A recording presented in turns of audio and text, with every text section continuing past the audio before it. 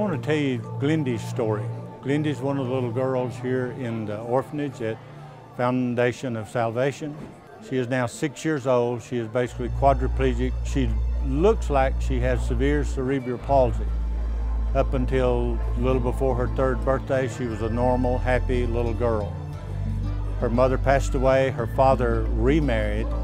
The stepmother, I'm assuming, didn't want to have a daughter of another woman in her house and basically tried to kill her with a blow to the back of the head, and now has severe brain damage, can't talk, walk, anything, and never will. We've talked with the neurologist, he's examined her, and he told us that she is one of thousands, plural, that has suffered this type of abuse.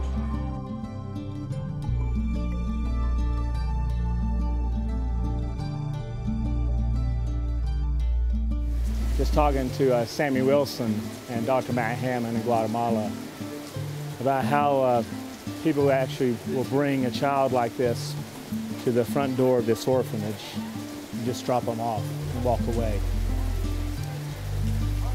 We'd love to take them back.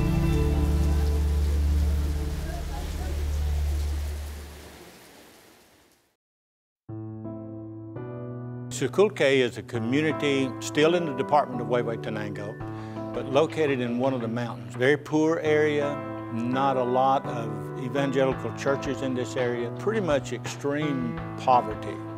And nobody does a medical mission, or nobody does much of any kind of mission up there because it's difficult to get there, difficult to get back.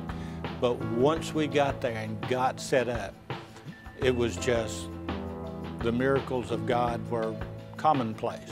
We had a huge tent that was the waiting area outside a gate, and we would bring in 20 to 25 people at a time, and they would go to the evangelism section where the gospel was presented in a simple, straightforward fashion. Spanish language Bibles were given out, and then from the evangelism section, they went to triage, and we got all the information, what was wrong, what their ailments were.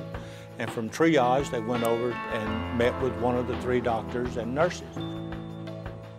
This is my 5th trip to Guatemala. God brought us to a place with a lot of need. It's just been a wonderful blessing to be here with such gracious people, and we're really filling a medical need here.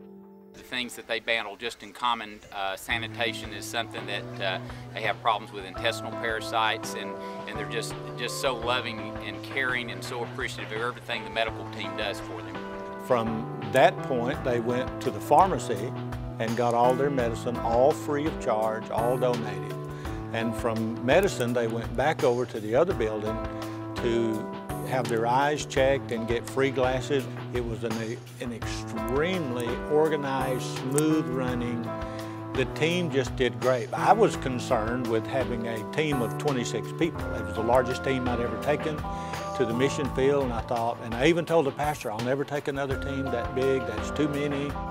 I don't know how we could have ever pulled off what we pulled off if I hadn't had 26 people. Yeah. We are handing out medications, and I am trying my best to do this Spanish. It's tough, but the Lord's with us because that's the only way I can do it. We've seen some, I guess, miracle sight take place. I just run from place to place telling people where to go to the pharmacy, from the doctors, to go from the place where they're waiting to the pharmacy, and a lot of waiting too, just running and waiting.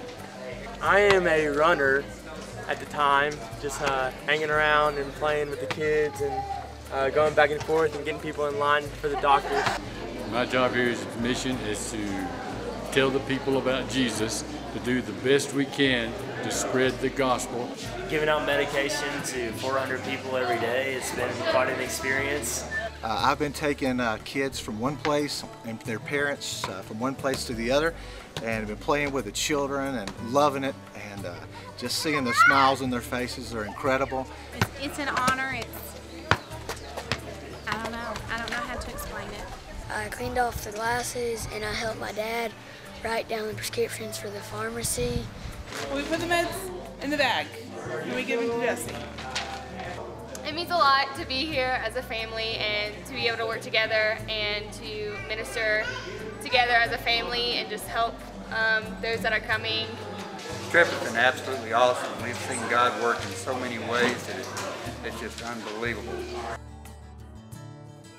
Hermanos, para mí es una gran bendición que ustedes vengan aquí a este lugar donde hasta nuestros gobiernos de nuestro país han descuidado y que la iglesia, a través de la iglesia, podemos llevar la salud a través del poder de Cristo Jesús. Contenta. Y bien contento. Mission trips like this are made possible because of the faithful giving of partners.